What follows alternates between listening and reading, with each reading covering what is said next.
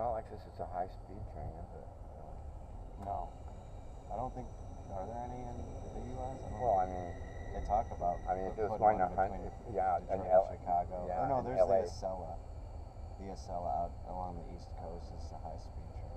Is it? Yeah, Because they're trying to make a high-speed one, but while the ones in Japan go 200 miles an hour, they're only making one that goes 140 or something. It's like a joke.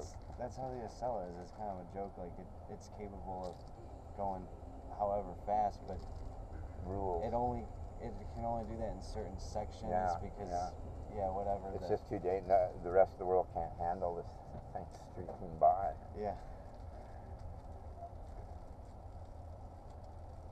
But it's really tricky. For the high-speed ones, you got to have these really long rails, and so building them, you have to have special things for transporting them around. You know, so it's a whole.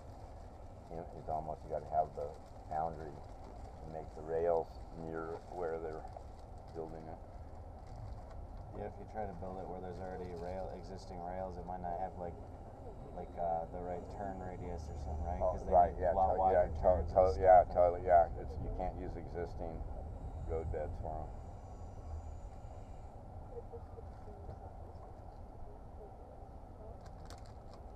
I love this. This is working good now. Thank you. Nice, GoPro. Ladies and gentlemen, can I have your attention, please? As some of you may have noticed, this train does not have the observation car on board. The observation car is originating from Portland, Oregon. That is on train 28, which we will connect up with once we get to Spokane, Washington. Once again, there is no observation car on this train set. We will pick that up off of train 28, which is coming from Portland, Oregon, in Spokane, Washington. So until then, you can enjoy the beautiful views from your accommodation. Thank you. I think that's where my bike is on that train. I saw him unload it in Portland. Oh, really? Yeah. I was like, what the heck? Why are they doing my bike?